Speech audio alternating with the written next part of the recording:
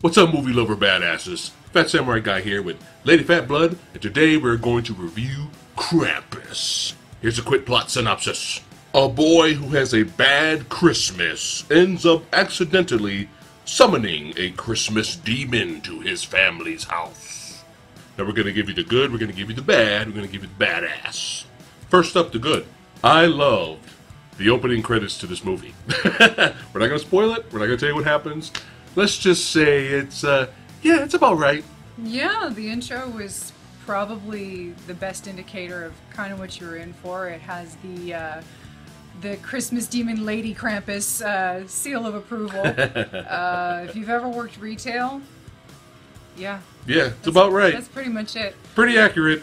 Yeah, and I know you kind of had an issue with the tone in some areas, and we'll get to that from his perspective. My perspective, I was really struck by the movie was really confident in assuming you were going to understand what kind of a film it was. I felt the musical cues, the score in general, really gave the impression that we weren't supposed to take this all too seriously. This was brought to us by director Michael Dougherty, who brought us Trick or Treat, which I was really excited because I thought we were going to get a rated R Christmas movie, a little Christmas horror film, and unfortunately we ended up getting a PG-13.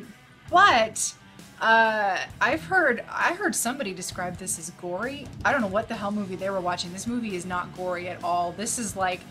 This is a deserved PG-13, and I don't really think gore was necessary. So while I would have preferred kind of a more twisted, gory Christmas horror film, I think what they ended up settling on was a really good mix. It's kind of good if you have a little bit of a twisted sense of humor. I thought it was an unapologetic fantasy film, which was really nice, especially by the end. I was a little nervous by the end, and then the end kind of picked itself up. I'm like, it's total fantasy.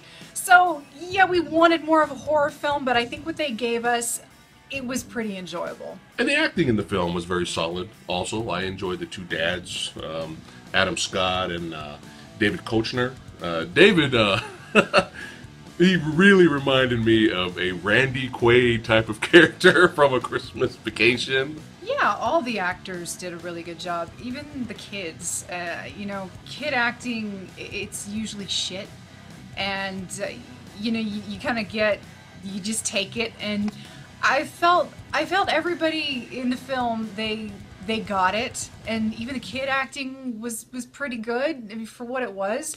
So the characters, they were exactly what they needed to be. Not really a whole lot of likable people in this movie, but we weren't really supposed to get it. That was kind of the point, right? Yeah, so everybody played their respective parts very well. They were exactly what they needed to be, so that was nice.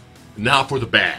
So like she was saying earlier, the movie didn't really need to be gory, but I would have preferred lots of gore. Kind of wanted it, because, you know, Trick or Treat, which I consider one of the best, probably one of the best horror anthology films, was rated R, and very underrated movie, by the way. Check out Trick or Treat. But you know, that was the director I kind of was expecting to be, you know, for this film. But it's fine, it's fine. But it may turn off some people that are expecting gore. Yeah, definitely. This is by no means the horror film that some people are making it out to be. Horror, slight fantasy, yes. And some of one of the main pet peeves that I had was this movie had shades of Evil Dead 2 going for it, and Yeah. we were both kind of like getting really excited with some of the scenes. There is a scene involving a character in the kitchen with gingerbread men, and that is all I will say. And there were some moments in there I was like, oh, yes, bring me more. And I wanted it to go further. Yes. I felt because the movie, again, even the music led you to kind of understand what this movie was going for, the sense of humor, the tone, and everything. I wanted this to go hell's a poppin'. Yeah. And Go all the way. Yes, and we Go only, insane. Yes, we only ended up getting maybe Bits. 60% of what we wanted. Yeah. It could have kept going, and I would have been a very happy person. I would have been screaming the praises up on the mountaintop, saying, "Go see this movie, go pay full price." Yeah. But it just stopped short. If they'd just gone a little more crazy, Yeah, it it's would've been kind of like nice. we either wanted it to go full on super scary mode, or just hell's a poppin' super Evil Dead 2 mode in terms of comedy.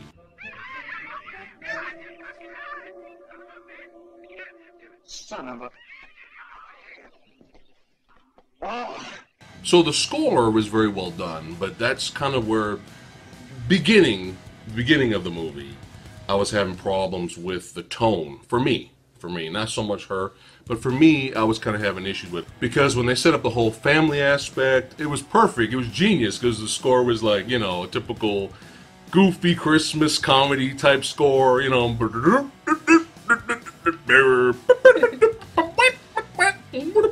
you know, and I was like, okay, I see what they're doing. You know, before the shit hits the fan, I see what they're doing, right? And then when you finally see a shot of Krampus on top of the rooftop, it's freaky looking, man. It is really freaky looking. And the scene that transpires right after when you first see Krampus, I had to sit up, man. I was like, "Oh, this is gonna be awesome, right?" I mean, there was no comedy in that scene. That scene was like, "Holy shit!" All right, oh, like man, I don't know what the fuck's gonna happen, but I don't want to fuck with that guy. But then right after that, Krampus lands and walks around a vehicle, and you see his hooves walking around from the perspective of one of the characters underneath the vehicle, and it's freaky before that when you see it. And it's freaky during the scene, but when you see his hooves walking around the vehicle, the music went back to... And I was sitting in the theater like... like, what happened? What happened? I mean, that was not a moment where slapstick music needed to be inserted. That was fucking badass, that whole scene leading up to that. And then we're just like...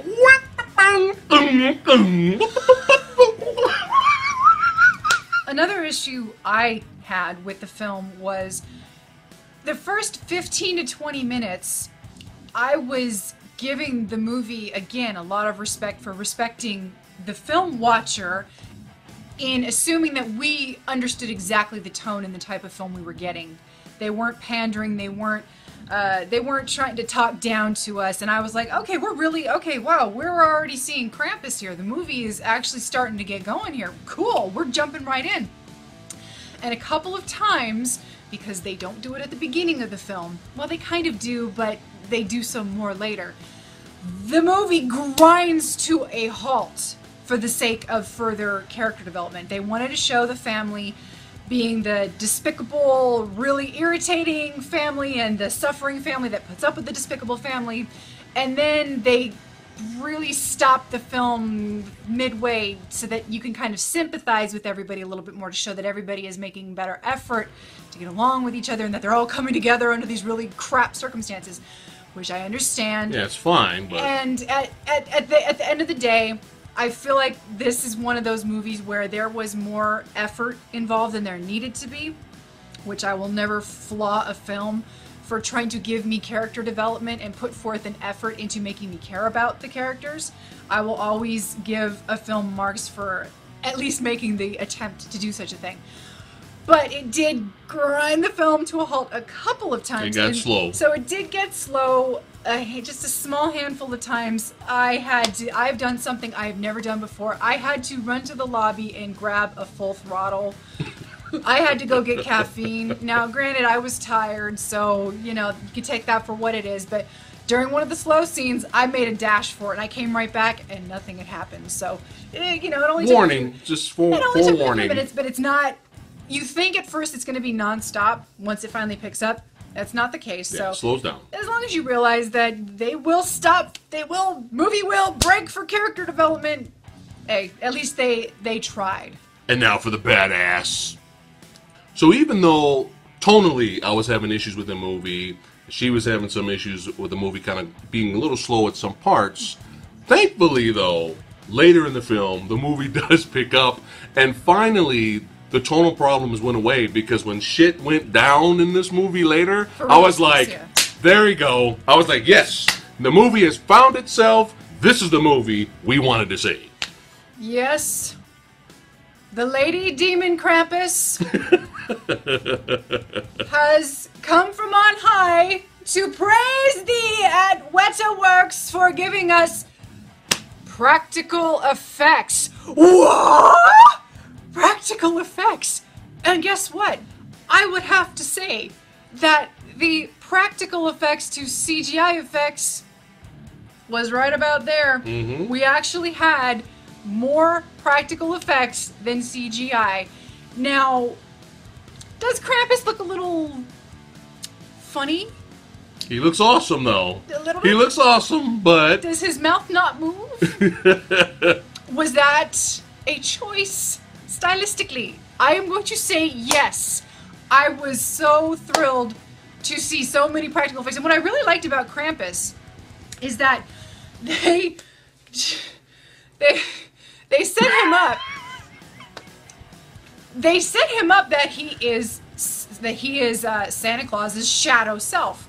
Now, we've seen other versions of Krampus where he looks kind of like, you know, a goat man something.